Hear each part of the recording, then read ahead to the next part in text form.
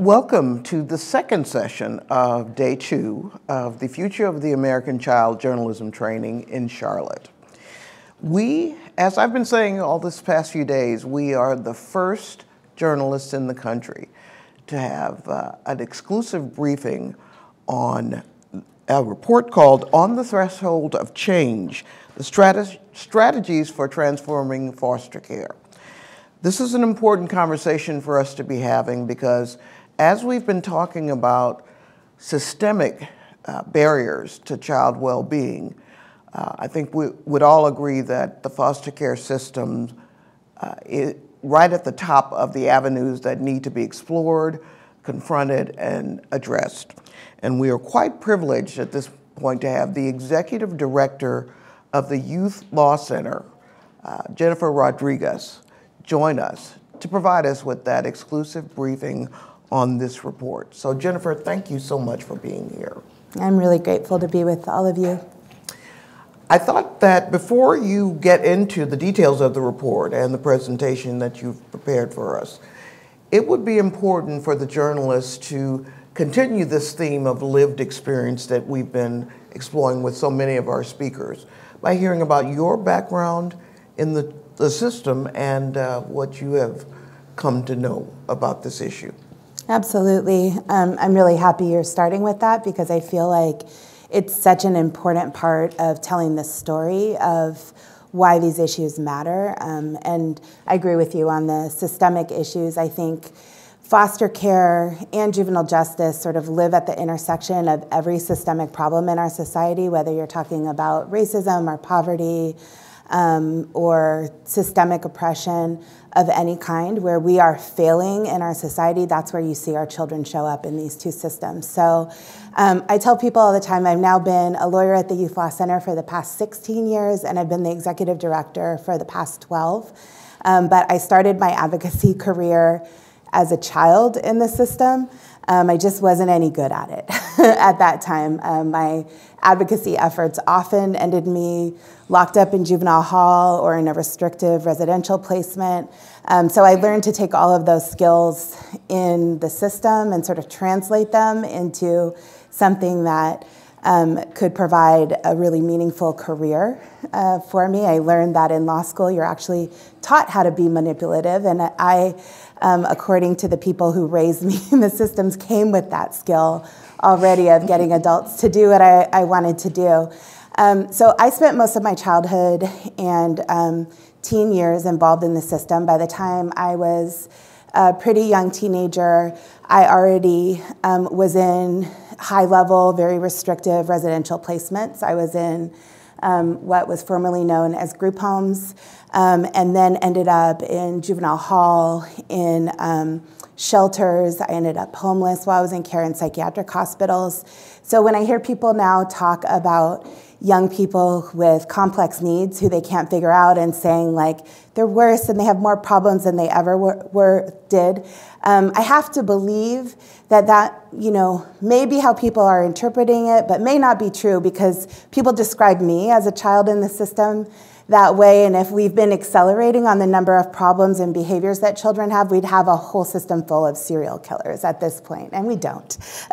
So, that was my experience. By the time I turned 18, I actually grew up in a time before extended foster care. So on your 18th birthday, you were sometimes told happy birthday, often not happy birthday, but you were told to exit the home where you lived. In my case, it was a facility.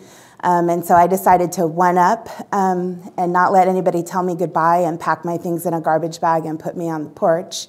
But I just left on my own a couple of weeks before my 18th birthday.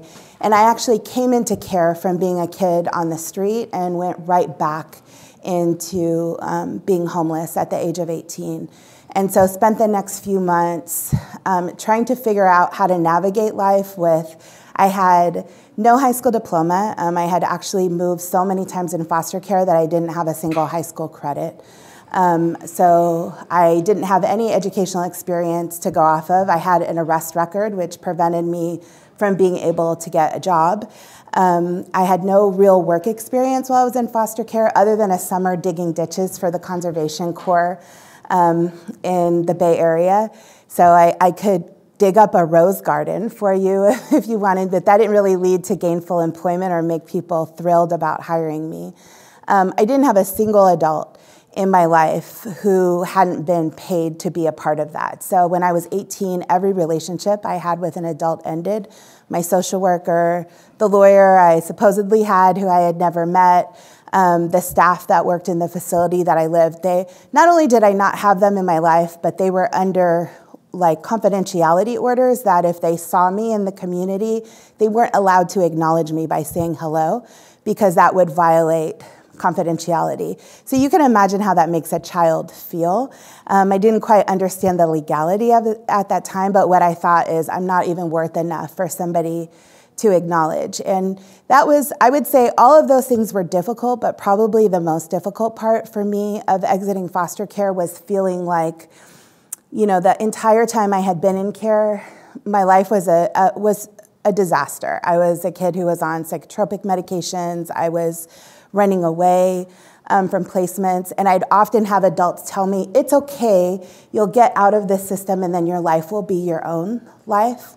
But when I was 18, it turned out that my life was just as much of a disaster or more because now I didn't have shelter, I didn't have food, I didn't have any of the basic things I needed to survive, and I felt like I was the only person responsible for that. So was pretty depressed and hopeless, and you know, there's nothing like having to experience your first, you know, your 18th birthday is a milestone, but your first Thanksgiving and Christmas and everybody else having a place to be, and you just being alone to make you feel like, you know, you really don't matter to the society and to the world.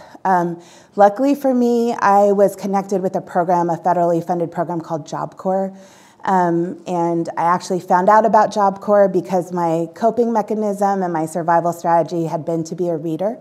And so libraries were my friend and kind of my sanctuary. And in the library, I opened up a resource guide and I saw a description of Job Corps that said you got free housing, free food, vocational training, and I said, I'm in. I will tell you, though, I almost didn't get into Job Corps because they have to pull all of your records to verify they were a zero tolerance facility, so they have to verify that you don't have serious mental health issues, that you haven't had any interaction with the juvenile justice system, you don't have an arrest record. Of course, I had all of the things, but in the time while my records were coming in, I got to be in the office with it's called Women in Community Service in California. They're the people that are the gateway into Job Corps, and I had no place to be because I was a homeless kid, and so I got their coffee, and I filed their papers, and I answered their phones, and the counselor that was working with me, by the time my records started coming in indicating who I was, she said, you know what, I don't want to know anymore. I'm just going to let you in. And I would say that was sort of the first in the step. People will often ask me, well, how'd you get from there to here? And I will tell you it was all relationships and people who did above and beyond. And that actually infuriates me because it was not by design that a young person like me could find a way to have a second chance and to have the opportunity to become a contributing member of a community. It was all by folks sort of bending a rule or giving me a chance that really I shouldn't have had according to the rule book, which is part of what has fueled my desire to do advocacy, because every young person should have those opportunities by design. So I got into Job Corps, I got some vocational training. I was actually trained in Job Corps to become a typist for Amtrak. And I tell people this because it ties into the report that we're releasing. People were preparing me for a future that actually wouldn't exist in a few years as sort of the way to livelihood. You know, at that point, Amtrak was not something that was a booming industry, and certainly computers already existed, so being a typist, like on an actual typewriter, wasn't the thing at all, but that's where Job Corps was for vulnerable young people at that time. They were just looking at who they had partnerships with and sort of preparing us for the world. Luckily for me, I didn't get into a job at Amtrak. I got into a job at a fancy hotel, the Fairmont, who taught me how to speak to fancy people. So got all my sort of facility language and mannerisms right out of me. I was forced to answer a room service phone with a mirror in front of me so that I would smile, and they corrected all my slang. And so I went from hood to professional pretty quickly in the period of a year, which was actually, I tell people all the time, that kind of rigorous first work training is something that I lean on today. And so I was really lucky to have a strong first work experience. And from there, I worked for a couple of years and ended up signing up for community college, because with a GED, there's just not much you can do. And so I intended actually to become a medical assistant because it was the shortest program, 6 units in community college. I did not see myself as a student, and ended up having a teacher, a professor at community college talk me into, if you're gonna be a medical assistant, why not be an LVN? If you're gonna be an LVN, why not be an RN? If you're gonna be an RN, she had me going to medical school, at which point I was like, why would I ever want to do that? I'm squeamish. And so I thought about, what do I want to do? And what I really wanted to do was make sure that the kind of pathway and experience that I had both growing up in the system, where nobody thought about the level of loneliness and kind of desperation and all of the things that come along with those experiences, being trafficked, being victimized by other young people, by folks in the home, that those things wouldn't happen to anybody else. And so that started my path to law school and to advocacy. So I feel like I'm doing my dream job and my dream work, but I also meet now too many other young people who have almost identical experiences to the ones that I had decades later. Exiting out with no adult connections, with no connection to the community, with nobody thinking about how all of the ways that the world is changing might impact them. Everything from climate changes to the fact that many young people now will not even have a human being as their first supervisor in a job. They may actually be supervised by an algorithm. Folks are not thinking about how those things impact our young people, who are really the most vulnerable.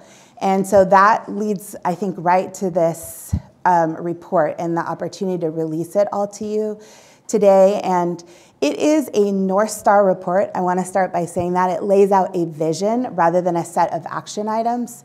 And we felt like that was really important because the Youth Law Center, we're a national advocacy organization. Our focus is on using the law to protect and advance the civil rights of young people who are in foster care in the juvenile justice system.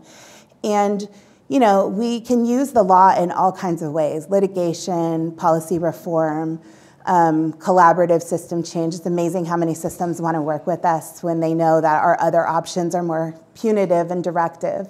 But without knowing what you're trying to design and what you're really trying to build, and without thinking about all of the systemic issues, you can use the law in a way that actually solidifies the systemic problems in the system and sort of bolsters them because as you tinker with things. And so we really wanted to take a step back on this report and think about that it's equally important to think about what you're trying to build as it is to dismantle what you don't want.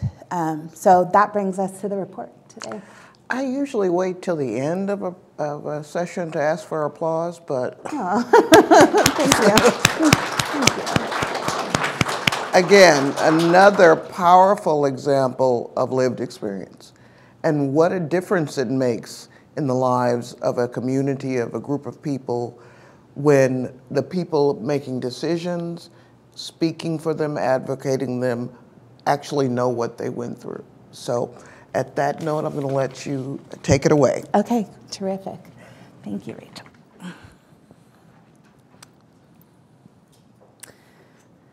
So let's see. So I have a lengthy PowerPoint here that I want to just say in advance, you all will be provided. I'm not going to go through all of the slides today, but I did want to make sure that you all knew that those slides are there and available for you.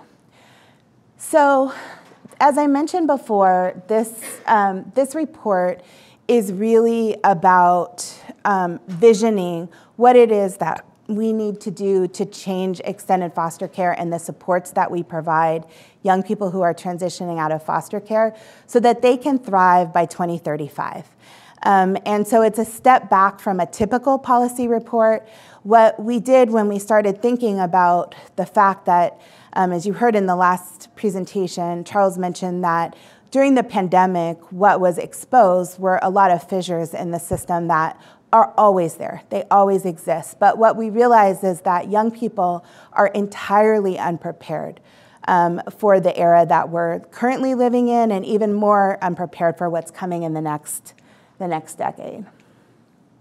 So I want to just start by telling you a little bit about young people who enter into extended foster care, who they are, and some of the challenges that they face. And the most important thing for you to know is that extended foster care was designed for young people who the system failed. I mean, really, there is one primary job that child welfare systems have when they have children in their care, and that is to make sure that either they return to their own natural family or they are brought into a family that becomes their own family. So, you know, that is the one job of the child welfare system. And so for these young people, these are young people who the system has not found a family for, who will be exiting out into adulthood without the support of, you know, folks who will provide a buffer from all of the things that are happening in the world, who will provide concrete financial support, emotional support. You know, there are so few 18-year-olds who are on their own that back in 2008, when Congress was thinking about this, they were wondering, how on earth does an 18-year-old navigate completely alone? And, you know, I can raise my hand and say, not very well. That was my experience. The other thing to know about who these young people are is that 75% of them are young people of color. It is not everybody equally that the child welfare system fails to connect with family, reunify with their own family. So think of it sort of as a funnel, and by the time you get to young people who are at their 18th birthday, now their 21st birthday, there is a particular group of young people that we have very poorly served. And you know, Congress at the time spotted it was not just young people of color, it was also other discrete subgroups. So it was young people who had experience in both foster care and juvenile justice systems.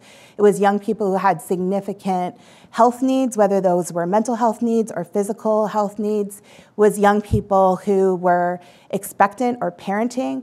Those are all young people who are overrepresented in this population of youth who are exiting into extended foster care. So in 2008, Congress responded and they gave states the option to use federal dollars to pay for a share of extension of foster care up to the age of 21. As you heard earlier, California, we like to pride ourselves on being first in line to implement reform. And so in 2010, California took advantage of that option. We implemented a statute in our state that took advantage of that federal option. And I was part of the design during that time of what it would look like. What we tried to do was to make it have as few sort of conditions as possible for young people. Earlier, there was a question from one of the fellows about the punitive nature of extended foster care.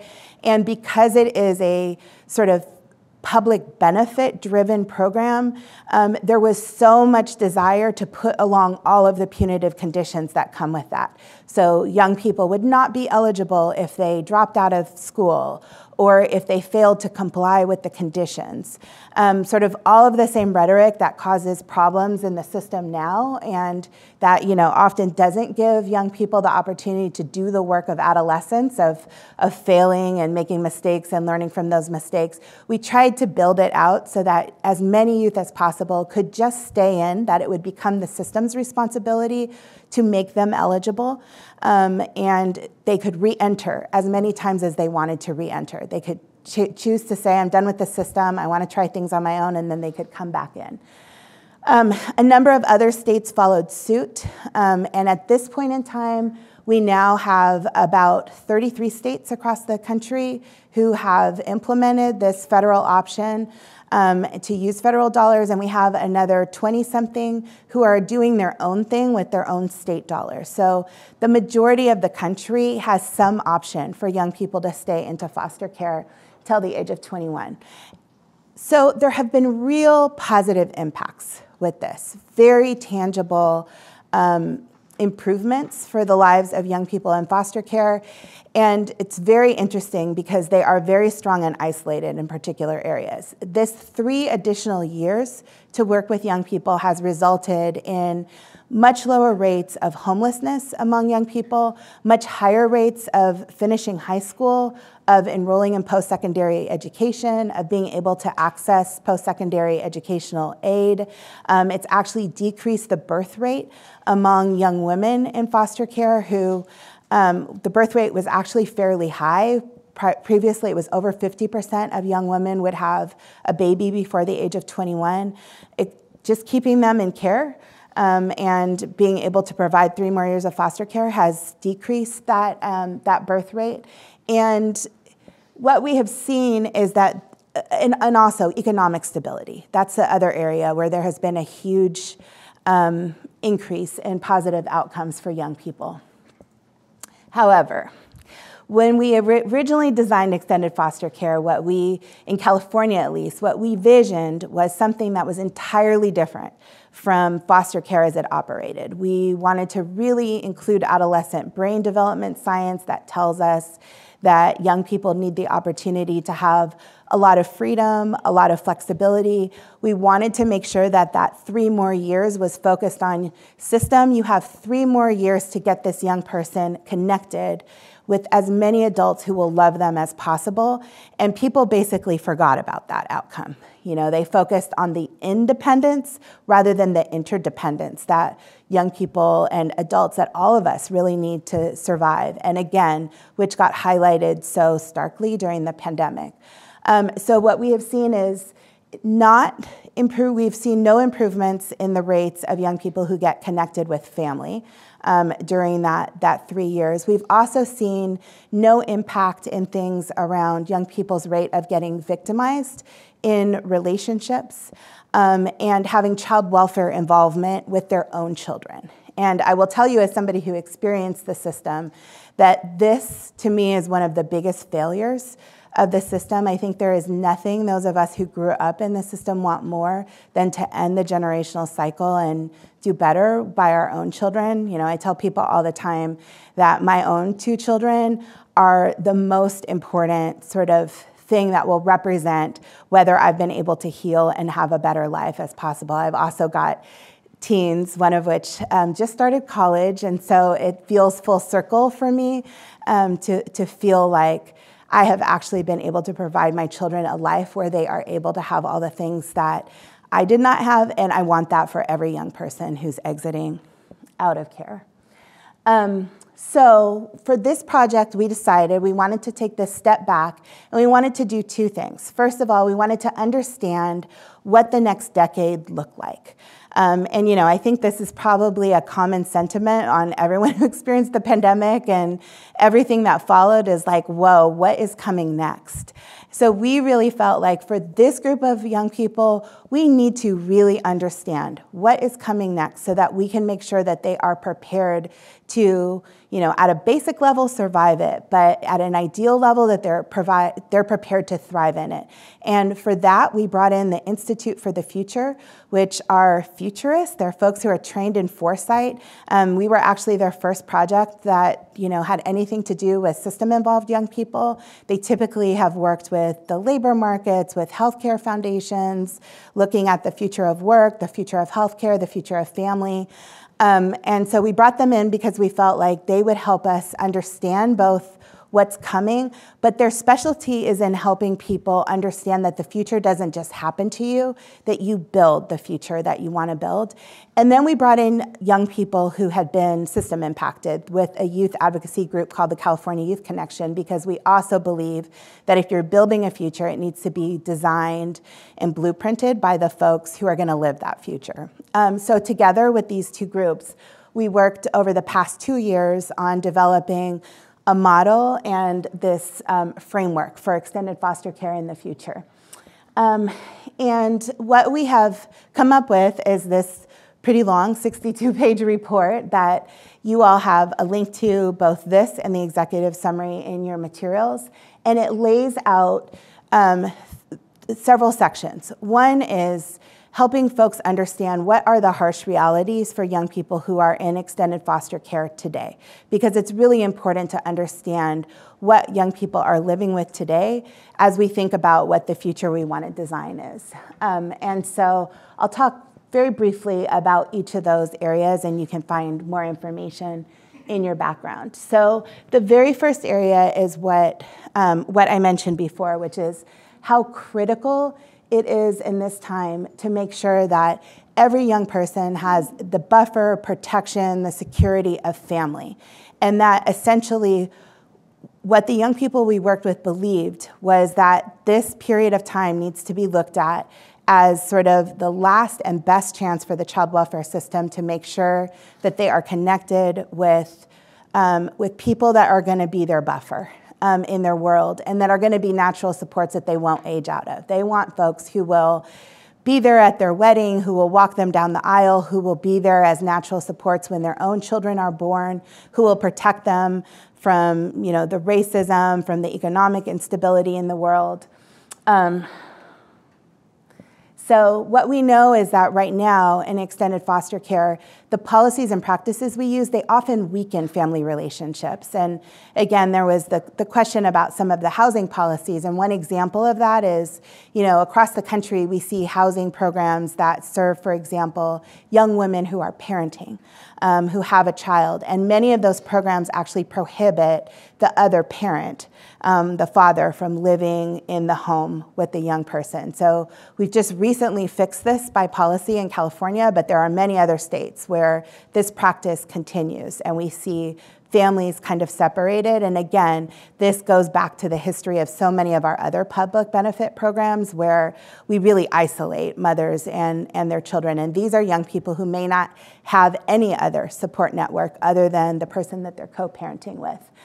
We also now have this really, really strong body of research that tells us that actually relational health and relational poverty are both the #1 strategy to improve the lives of folks who are suffering, including our young people, and also the #1 issue.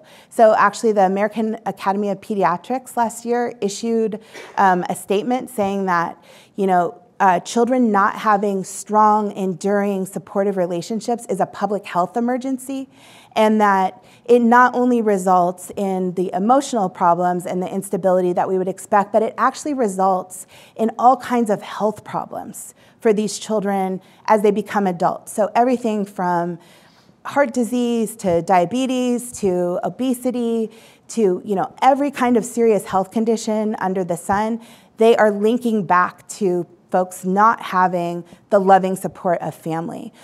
So we really feel like in this report, we make the case that we need to be looking at interdependence. We need to be looking at family during this period, and that actually it's a great opportunity with so many young people being out in the world for the first time or having their own children to reintroduce this idea of, even if you don't want family for yourself, like if you don't feel like you're deserving and worthy, and I would put myself in that category. I actually felt so broken by the time that I was 18 that I didn't think I could be loved by anybody. But when I had my first child, I desperately wanted my first child to have grandparents and aunts and uncles, and to have that assurance that if something happened to me, they wouldn't end up right back in the system that I grew up in. So it's a real opportunity. Racial injustice. So we know, I think it's no surprise to anybody that basically all of the work in child welfare is by its nature either racial justice work or racial injustice work, because not every child ends up in the foster care system. So sort of racism embeds by design every element of the way that we practice child welfare, and you have to make the kind of active efforts that you heard about earlier to undo and address those. those practices to be healthy. What we know is this is no different in extended foster care. We've heard from so many young people that policies and practices in extended foster care are not only not designed for young people of color, and these are particular issues, I think, for Black young people, for Native young people, and for our young people who speak a different language. So in extended foster care, there is everything from policies that prohibit young people from speaking their language of choice to connecting with their culture. But actually, they're not only not designed for them and to help them succeed, but they often undermine their sort of desire to be in touch with their culture and practice. And we also know all the data tells us that youth of color experience disproportionately precarious rates of housing instability. For example, in California, where we do have more housing for this age of population than I think most states do across the country, we see involuntary exit rates of about 30% in some of those programs. And that is because young people are not following the rules in the program. So not because they can't benefit, but because many of those program rules actually end up harming and punishing young people of color in a particular way.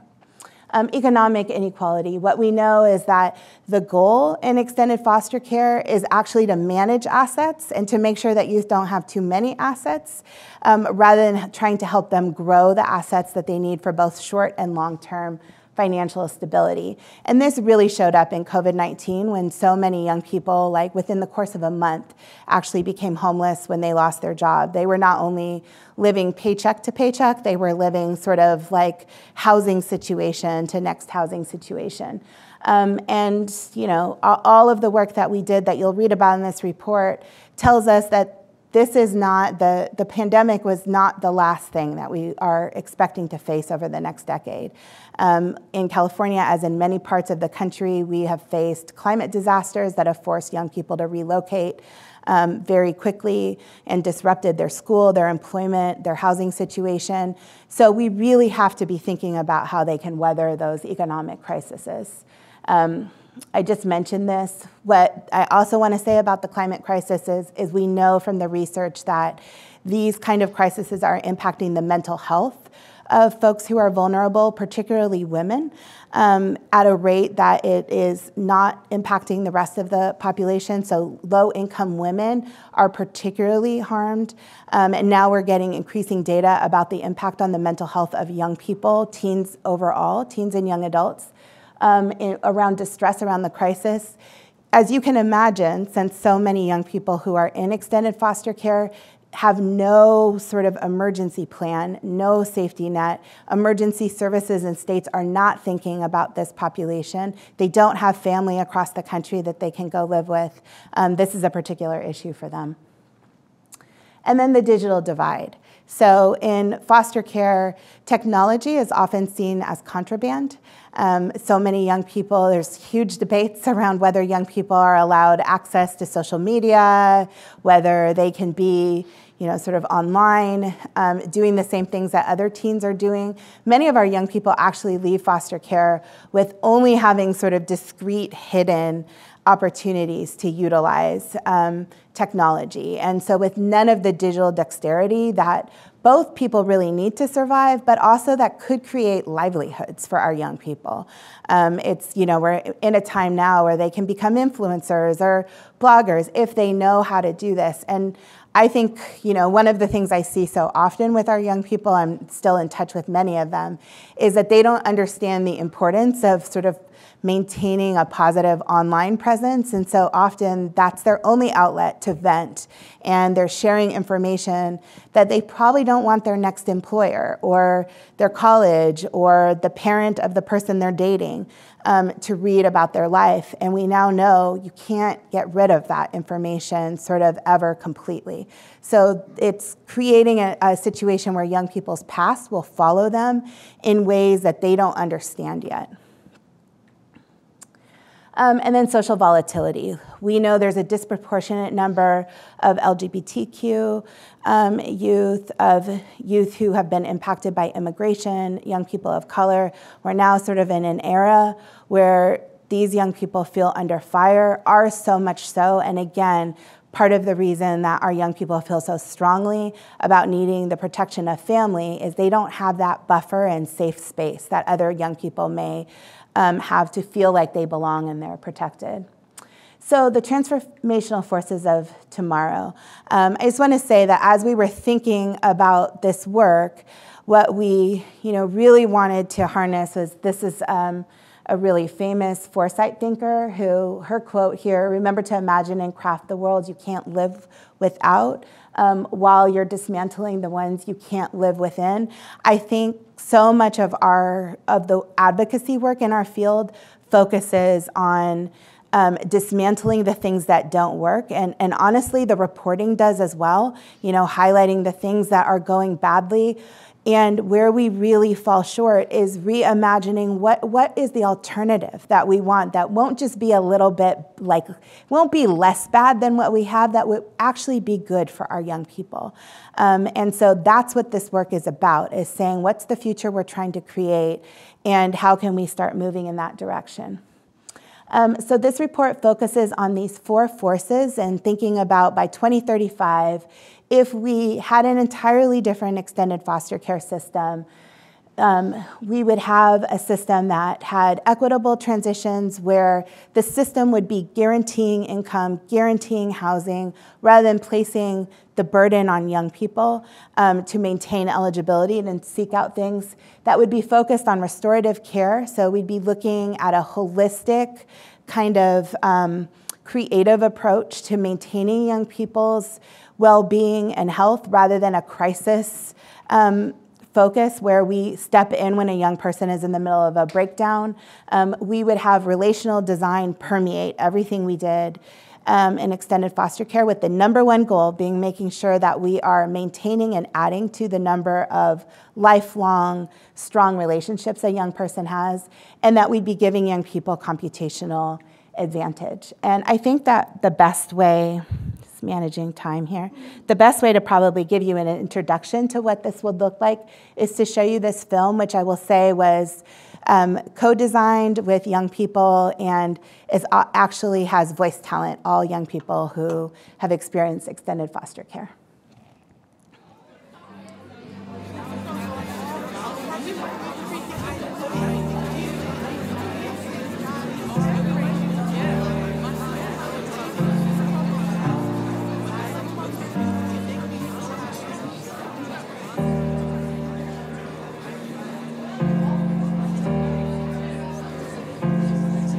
Feeling like I'm about to start a big new chapter in my life. I'm doing really good in my life right now. I'm super happy. I've been playing sports. I've been making more lifelong connections. Everything in my life is going pretty well. What if we look out 10 years into the future, into an extended foster care system that supports loving familial relationships, financial security, and a sense of hope and wonder for the youth it's designed to assist? We'd like to invite you into these 2 stories. Optimistic future visions about 2 siblings who have come out of the foster care system and are not just barely making it, but they are well on their way to meaningful, joy-filled lives. The year is 2035. Our first story is a story of hope. Being a parent myself now, certain things are still hard to figure out. Right now, it's sleep training. She's been waking every hour and a half. Hi, baby. It's okay. Mommy's here. Thank you so much. I'll be back up in an hour. I never knew how good it would feel to live in a building full of family. Birth family, chosen family, loving families. We have each other's backs. In 2035, young people in extended foster care are embedded in networks of families, friends, and communities that celebrate victories and provide love, guidance, and support when they face challenges. This would be an extended foster care that embraces the principles of relational design, which prioritize relational permanency, measured by quality, durability, and the quantity of connections that young people have. Now that I can make these choices, I can make sure I've got the right child care for my baby, and that's my aunt. She takes care of a few kids, and I know she'll always have my child's best interest in mind. and my EFC benefits provide a stipend for her to watch the kids, which she does just downstairs on the main floor of the co-op. Good morning! Ugh, it was another rough night. How did you make it through sleep training? Bye, baby. I'll see you after work. Love you, Auntie. It's so helpful to have our services all in one place. With driverless vehicles, it's so much simpler to get to work than it was with our old bus passes. I'm still working through certain anxiety being around certain strangers I don't know. So having the option to order a card like this is so helpful. In 2035, young people in extended foster care will have automatic access to creative services, supports, and interventions across the mental health continuum. This would be an extended foster care that incorporates a broader set of conditions that support lifelong well-being through restorative care. Neurotherapy, which is a combination of neuroscience and psychology, has uncovered a lot of promising treatments. I want to be a neurotherapist, and I'm taking classes both at home and at university. My mentor helps me too. And I can do this at times that work best for me, being with my kid. It'll take a few months, maybe years, but I'll get there, and I'm making progress.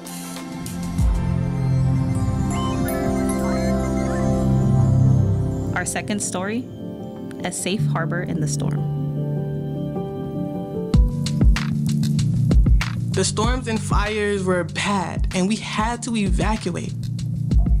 Because I had everyone's location, we were so well connected. A van arrived. It was driving by itself to pick us up and take us to safety. My sister and a few friends were at this housing co-op, and I was able to relocate because of that. It's like extended foster care finally realized that being climate ready is more than just giving us temporary shelter. We need help with all the other stuff that gets disrupted, like school and work and money. And so it's better now that once we're in the system, stuff is automatically connected to us without us having to fill out new forms or wait to talk to a new social worker before we go to our next transitional housing.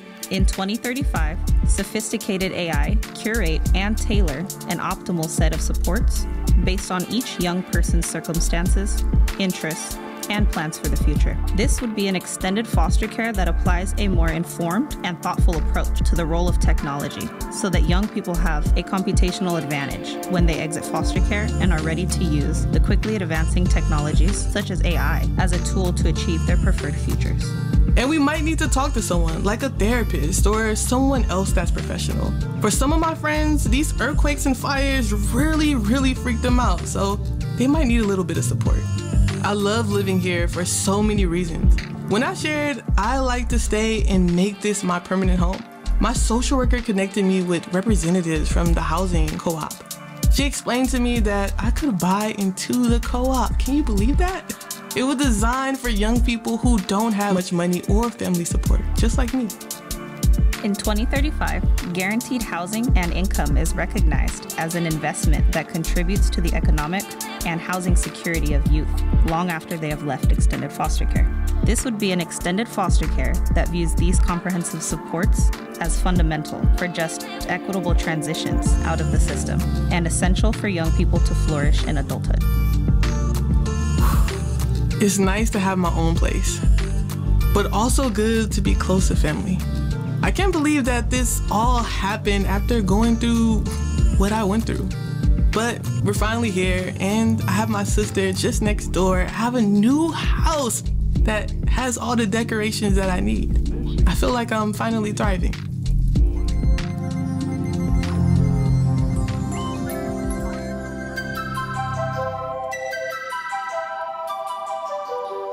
So much has changed in these past few months, especially having my sibling move in next door and owning so close to me.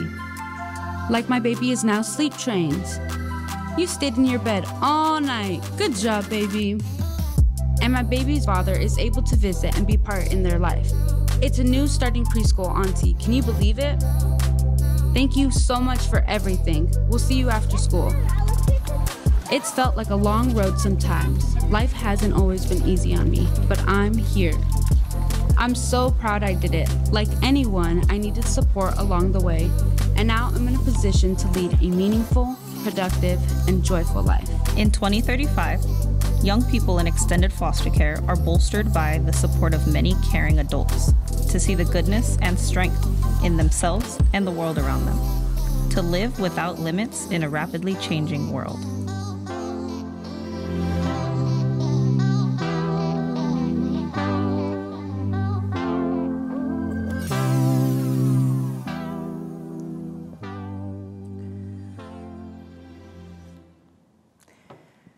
So I hope that that helped you sort of understand at a visualization level these restorative future forces that we feel like could really transform extended foster care. Probably much better than me going through them on the slides. I'm just going to put up go back to the last slide so that folks have contact information.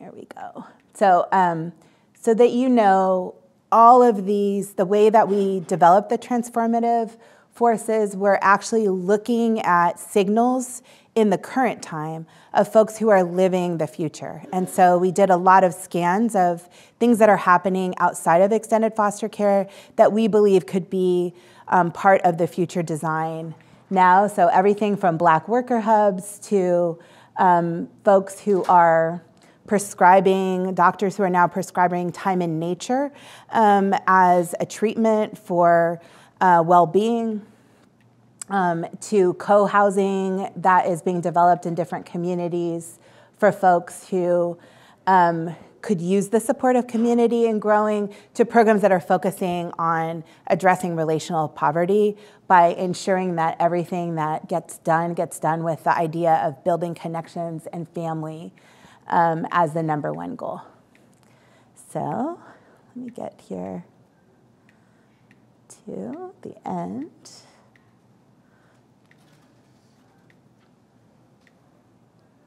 There we go. Yeah. I noted that Maribel wanted to applaud again. Oh, good. I think we're on a trend here. Let's try to get some questions in if we can. Yes. So I'll join you back up front. Great. Does anyone have a question for Jennifer or comment? Hi, I'm Danae King. I'm a reporter with the Columbus Dispatch in Ohio, and I'm just curious, like after seeing that video, what is the way that you can kind of build and nurture those relationships? Like, how do you find those adults who are going to be there for somebody and make sure that is continuous? So, you know, this is just an extension of what Charles touched on earlier. I guarantee you by the time our young people have been on the earth for 18 years, they have run into people who care about them and love them.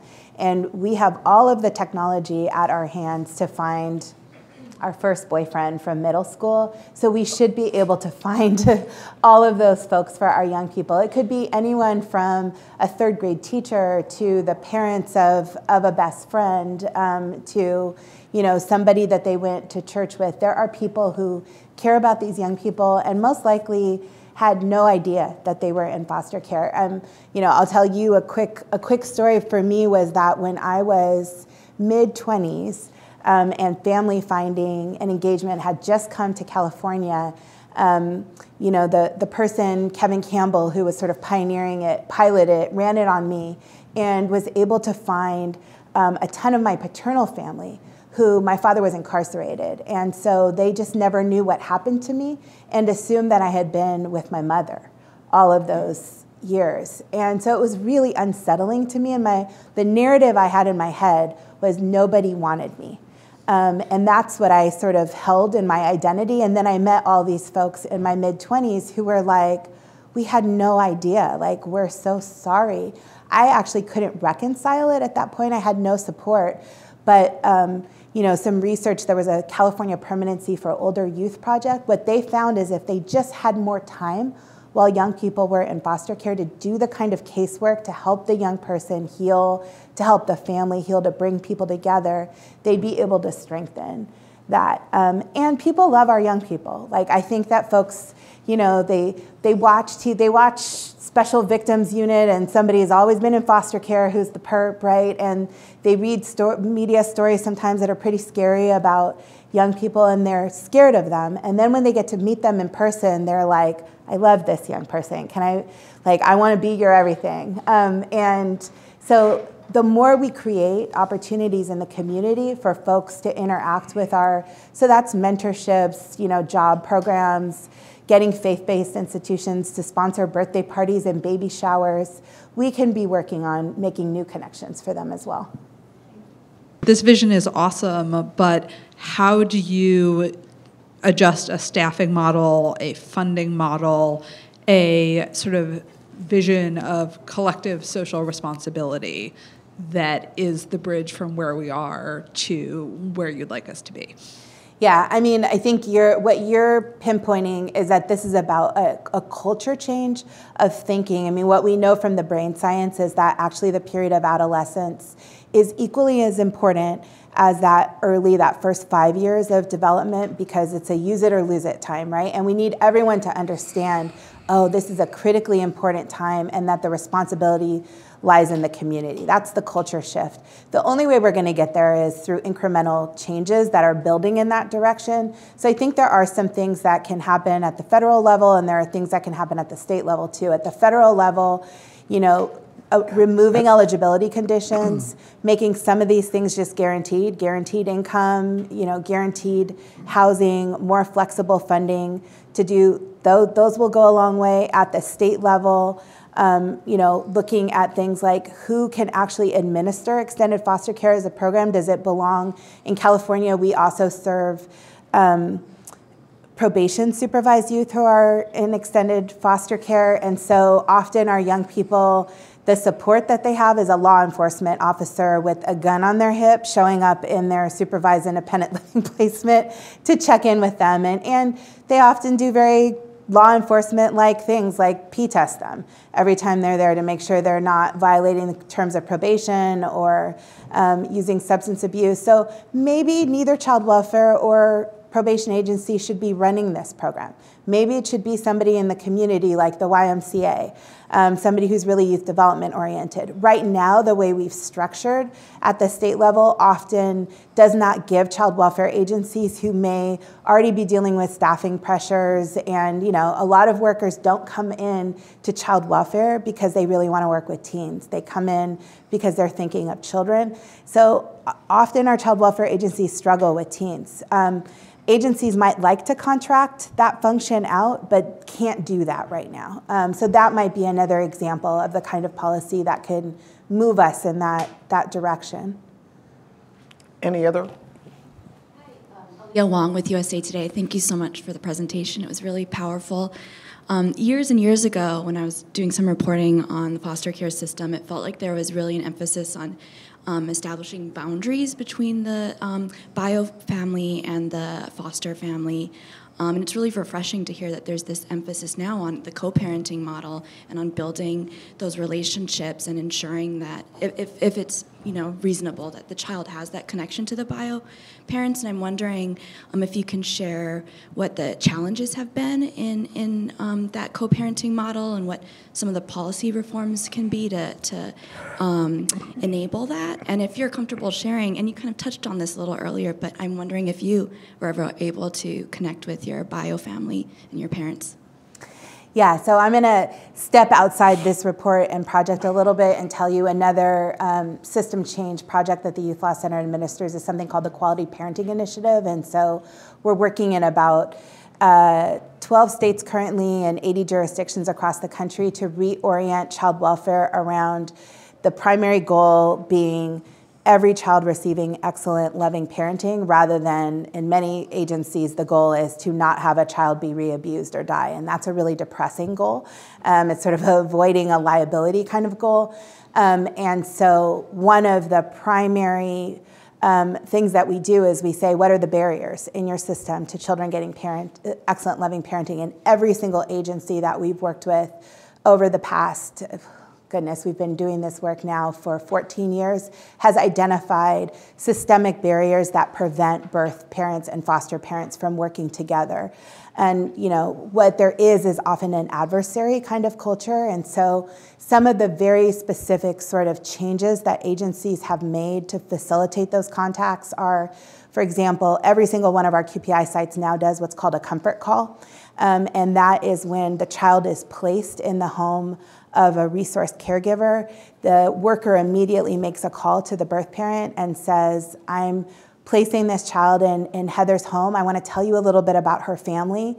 And is there anything you'd like to share with Heather to help her care for your child? Like, is she scared of the dark? Is there a favorite food? Is there a nickname that you use? To start from the very beginning, developing that sort of partnership between, and then agencies are doing icebreaker kind of meetings that are focused around the child between the birth parent and the foster parent within the first few days. And changing like visitation that typically happens, which is a monthly or a weekly meeting, to family time meetings, where the resource parents are now being trained to bring the birth parents into their home and have them involved in cooking dinner or giving baths or putting the child down. What it turns out across all of our sites, the primary barrier is actually not what everyone thinks it is, which is resistance of the foster parents or resistance of the birth parents. It's resistance of the workers. Workers are very scared. Agencies are very scared about liability. It sort of requires them to say we're not the ones that have the control and the power at this point. They can imagine everything that can go wrong, and there are a lot of things that can go wrong. And we've even had, in Florida, soon after we implemented this, there was a serious incident where a birth parent ended up kidnapping a child. And these things may happen, but they would happen with or without the sort of co-parenting work, likely. And so it's been working with county council, it's been working with parents' council, with the courts, to help them understand what we're trying to do and why this is so important for the child. I mean, the child cannot feel like the adults that love them most are adversary, because then they feel like they can't connect in the way that they need to connect. And our number one goal is always to get children back at home with their natural family. And so if we do this right, it means when children reunify back with their family, that parent has a natural support system now with the resource families. We've heard so many beautiful stories from our sites around resource families remaining involved for years, having Christmases together, taking the child when the parent is under stress, without the system being involved at all. To me, I always think about it's building the world that I want to live in, where we actually have folks who are naturally supporting each other. And, our reentry rates are often really high in a lot of sites. And places that are doing this well, the former foster parent becomes sort of a safety net, so you don't have to have the child reenter the system formally. Unless there are any last questions, I wanted to end on what I think is the most powerful and poignant moment in your introductory remarks, when you said that as a teen in the system, when you spoke up, when you objected, when you pointed out things that were not right, it was a problem. People branded you as a problem child, and it was a negative mark on you. That very energy and spirit was what it required for you to be who you are today. And I think the most powerful message to send to journalists, that journalists can send to communities, is we have to stop turning our back on what youth in the foster care system are enduring and experiencing, and thinking they'll figure it out or it's somebody else's problem. We lose too many young people who have the potential and the power and the purpose of this woman who's sitting across from me, because we simply assume that they're going to figure it out. They're gonna have to figure it out because it's not my problem. So I just want to take this opportunity to thank you for giving us this exclusive briefing on this report, but also, again, for modeling for us the power that it that occurs when it's a woman at the table, when it's a woman making the policy decisions, but when it's a woman who has lived experience, who is helping us navigate these issues. So let's take this opportunity to thank Jennifer Rodriguez for joining us.